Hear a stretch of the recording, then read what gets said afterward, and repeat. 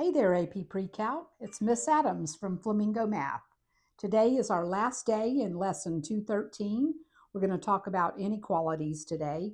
This lesson exclusively about inequalities. And we're going to use some of the properties of inequalities. We'll discuss those as we go along. These two properties here.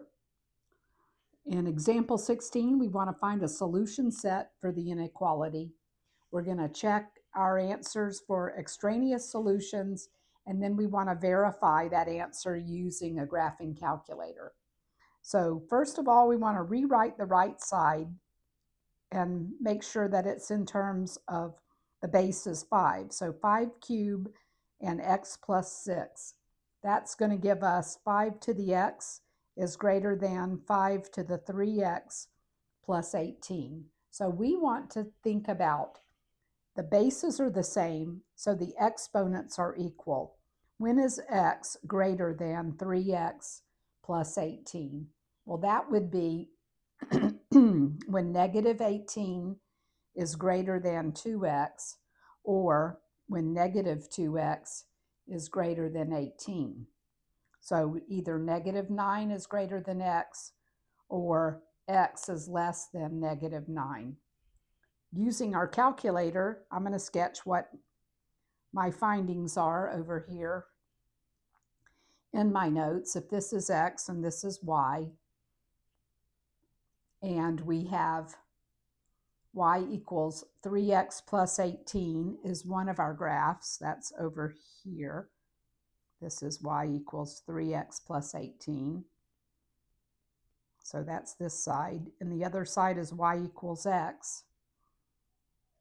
That's just our identity graph going through here, y equals x. It appears like they're intersecting down here. Whoop.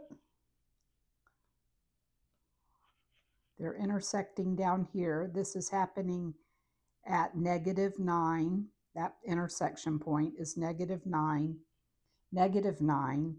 And we want to know when y equals x is less than negative 9.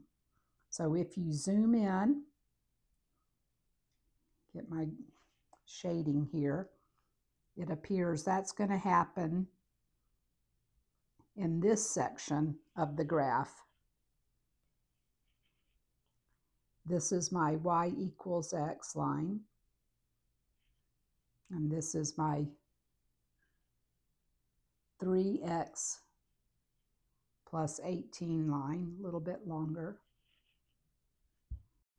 I cleaned up that shading a little bit, so you can see that x is greater than 3x plus 18 in this shaded region from negative infinity to 9. So that means my solution set is going to be that interval, negative infinity to negative 9. This is our solution. On example B for 16, we'll rewrite the left-hand side or the right-hand side using the base 1/3. So 1/3 x is 2 to the 2x plus 9 is less than 1 over 3 cubed. And we're going to multiply that cube times the x minus 3. The bases are the same. And the base is the property number 2, if you look back with me. Property number 2 says if the base is a fraction, you've got a decreasing function. So that means the left base is greater than the right base if x is less than y. So we have property 2. Let's go back to the example. We have property number 2.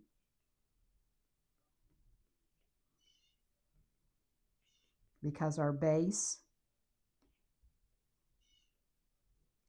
is between 0 and 1, so b of x is less than b of y if and only if x is greater than y. And we're being asked to find when is 1/3 of that number less than. So if it's less than, then our properties have to be that the left side has to be greater than the right side. So to narrow that all down, that's saying that we've got to have 2x plus 9 has to be greater than or equal to 3x minus 9. Collecting like terms, adding 9 to both sides, 18 has to be greater than or equal to x. Or if you write it so that the variable is on the other side, x has to be less than or equal to 18. So we're going to check that out to see if that is true using the calculator. I'm sketching what I found on my calculator. This is my y-axis. This is my x-axis. We have 3x minus 9 is going across here. This is y equals 3x minus 9. And then we have 2x plus 9. That's going to go across here. Y is 2x plus 9. That ordered pair happens at 18. So x is 18. And shading in that area, the left-hand side, 2x plus 9, has to be above 3x minus 9. And that is true in this region. So our solution set is going to be from negative infinity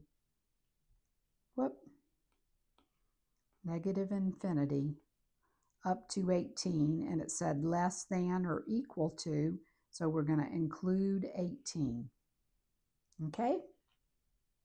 Let's go try logarithm properties for example 17.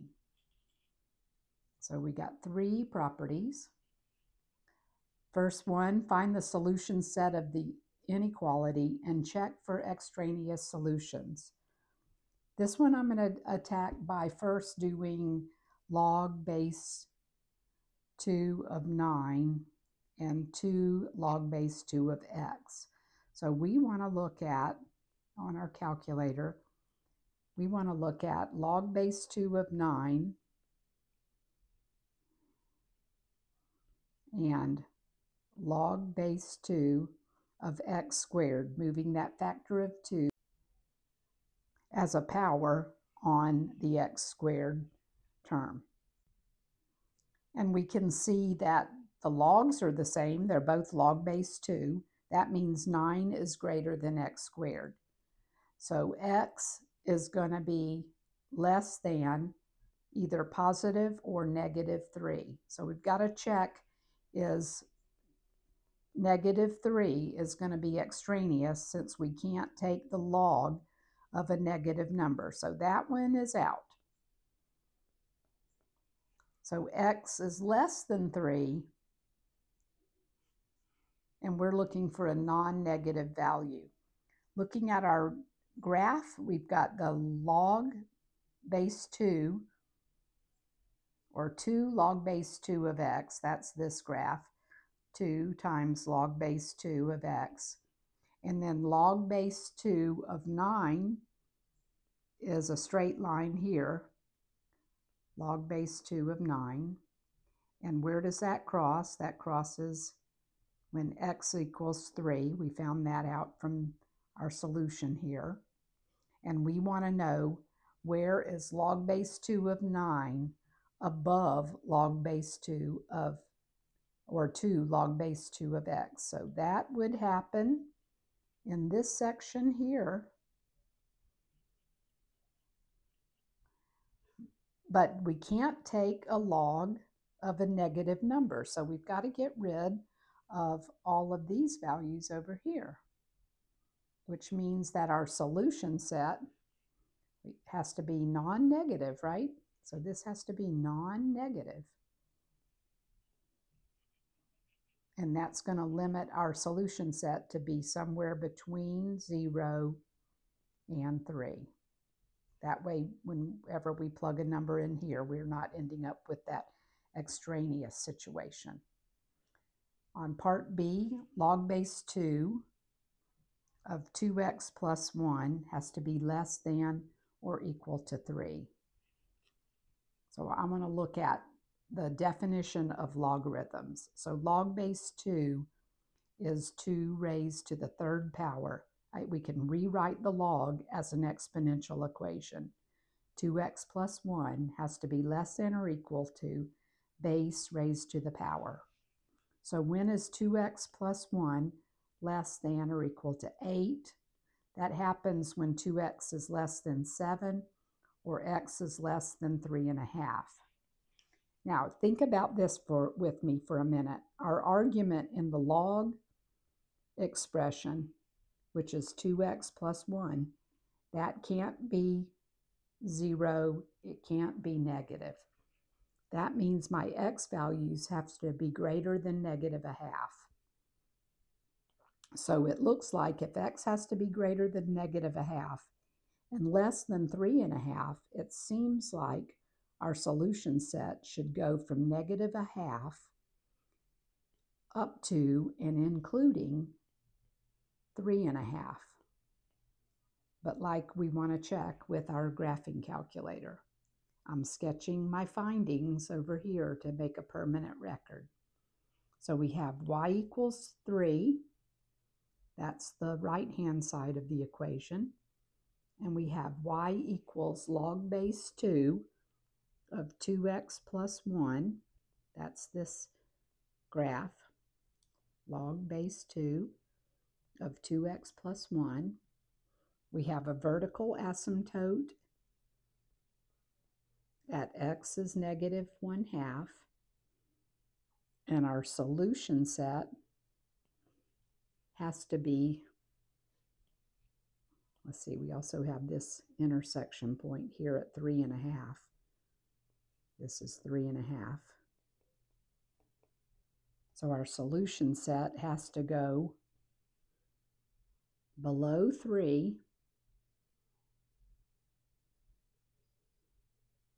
and that does appear to match our algebraic findings that our x value has to be between -1/2 and 3.5, including 3.5, but excluding -1/2. One more to go in this example.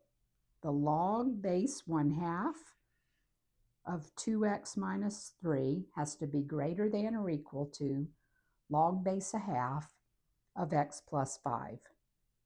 And our properties say if the log are the same, and they are, log of 1/2, if the logs are the same, then the arguments are equal. 2x minus 3 is greater than or equal to x plus 5. X has to be greater than or equal to 8. This is going to be my intersection point. And then the argument 2x minus 3 can't be 0, can't be negative. So x has to be greater than 3/2. Checking with our calculator, we have a y-axis, we have an x-axis. We're looking at 2 and 8. Let's see. We're looking at 1.5 is our vertical asymptote. That came from this piece of our argument. X is 1.5. And our graph is going to pass through 2. It's going to come around here like this. Then we have one at -4 because we have -5. -5 is our vertical asymptote on this one. This graph is coming across here. And we have an intersection point. I'm a little off on my scale up here. This intersection point is 8 and -3.7. So we need to move that. Let's move this 8 over here so that it makes it look like we're right on. All right. So what do we want? This one is log 1/2 x plus 5. And this one is log 1/2 2x minus 3. We want to shade, let's see, it looks like between -2 and 8 is where the 2x minus 3 is above the other graph. So we're shading in there. That's not a very good shade, is it? Let's get the shade a little bit better. We want to be between 1.5 and 8. This is where that one graph is above the other graph. We can erase some of this, a little bit of this. Clean that up.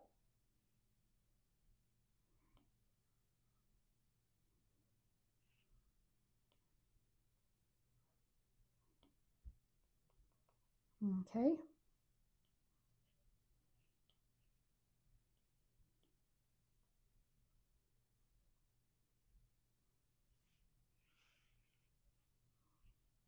So our solution set is between 1.5, not including 1.5, all the way up to 8, including 8. Could put a little dotted line here if you wanted. And that brings us to the end of lesson 213. We had 3 days of that lesson. We have 2 more lessons to go in Unit 2. Please join me for those last 2 remaining lessons.